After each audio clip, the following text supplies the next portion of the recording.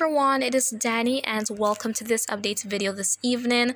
I trust and hope that you're doing really fantastic, and we're going to be taking a look at what is going on across the North Atlantic, and we're going to kind of focus on the Caribbean. So there is a situation unfolding in parts of the Western Caribbean. So there's a lot of heavy rainfall impacting sections of Jamaica, inducing flooding and even landslides. So we'll be taking a look at that in some depth, but we'll also be looking at our other systems out there. As we can see, we've got that disturbance. Not much of a concern, but it could still be a rainmaker for parts of Mexico. So we'll be talking about that, as well as Invest 91L, which is the disturbance highlighted in red, and there is Tropical Storm Philippe, which is battling some wind shear. So let's move on to these satellites, and there we can see our systems. There's Philippe out there, quite prominent, looking a bit more disheveled as it takes on that shear. So that should help it to remain, to kind of maintain intensity and try to survive out there. But we'll see what happens in the long term. Either way, it is likely to remain offshore. We'll talk more about it in a moment. We'll go on to the cone forecast and all of that in a moment. But let's drift down into the Caribbean, and here we can see all this activity in the western part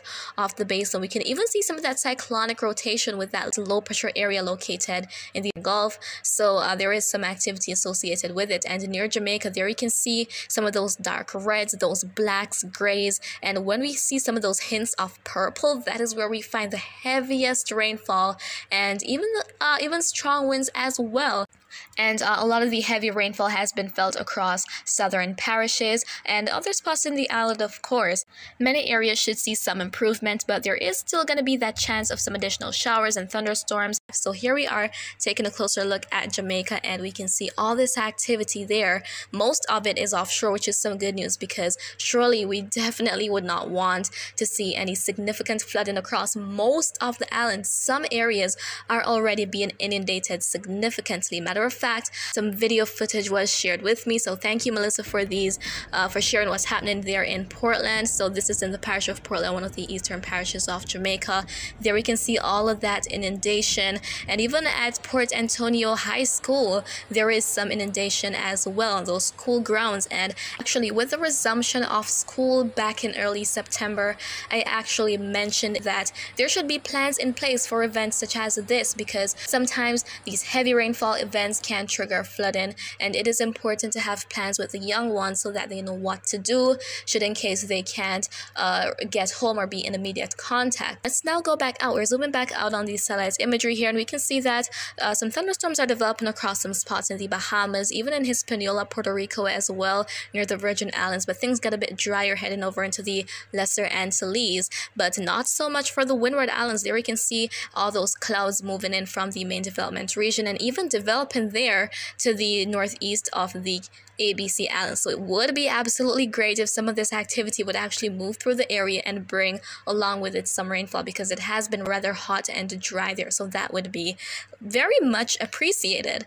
And so we want to now go ahead and take a look at our active systems. So let us go ahead and kickstart things, taking a look at Philippe. So here is the tropical storm rather, and we can see that it is not looking too good. It is looking quite disheveled, and we don't see much from this. Let's go on to the visible satellite imagery. Take a look at this. It's getting darker as the nighttime hours set in across the Atlantic. So there we can see that exposed center, all of those thunderstorms, all of that activity displaced to the east of the center of the system. That is the work of the wind shear that we're seeing in action, disrupting the cyclone. So that is why much intensification is not expected. And as I mentioned in a previous update, the system is in basically survival mode right now, trying to hold on to that tropical storm status. And as we go on to the cone forecast, this is as of the 11 a.m. update. We can see that as of that time, it was sustaining winds of 50 miles per hour, maybe around the same intensity right now,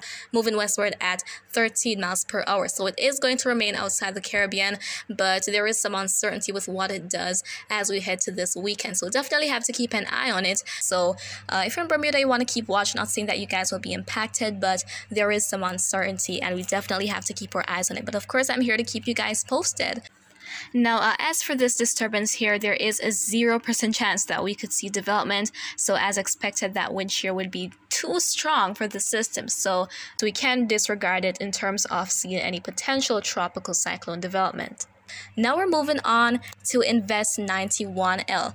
Now take a look at this. I want to point out something to you guys. The formation chance has not increased since this morning, still at a high 80%, but through the next 48 hours at a medium 40%. So we could see it try to get itself together and become a tropical depression maybe by the midweek, and eventually tropical storm RINA. So that's the next name to be used for the season, RINA.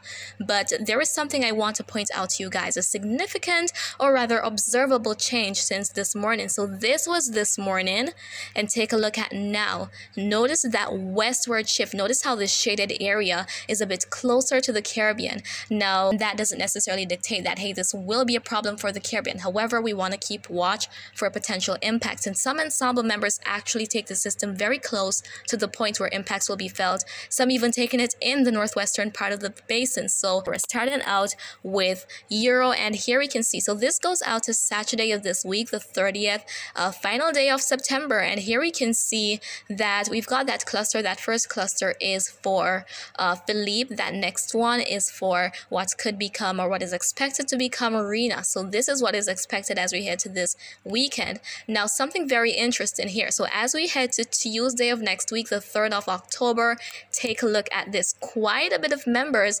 taking what will become RINA very close to the Caribbean. A couple of members even wanting to take it into the northeastern islands. Now this would be good and bad news. Good news in the sense that there is that need for an increase in rainfall activity because of the drought that has been experienced. No real substantial rainfall for weeks, even months in some areas now. So that would be very good to offset the heat and the drought conditions that have been ongoing.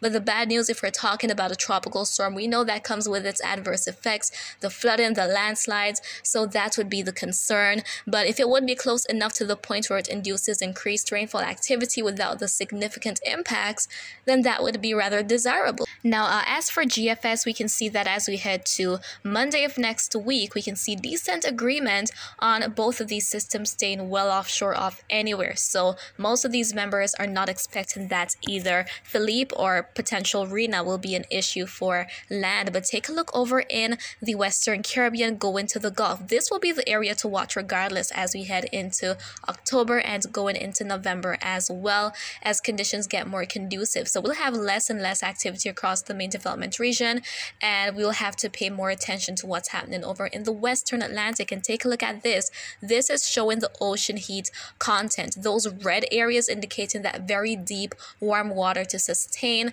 and result in intensification of tropical cyclones. And as I've mentioned before, there hasn't been anything to really tap into these very warm waters, and with the above average waters as well, this could result in so much activity. As we're seeing now, all these thunderstorms being fueled in the Western Caribbean, this is likely to be a trend for some time. So we'll definitely have to keep watch at the western part of the basin for our upcoming tropical systems. And so I'm here to keep you posted as always, and that is pretty much what I wanted to share with you in this update, and I trust and hope you found it to be quite informative. But if you have any questions, please do leave them in the comments. I'll respond once I get the chance to do so, and as always, remember to be weatherwise.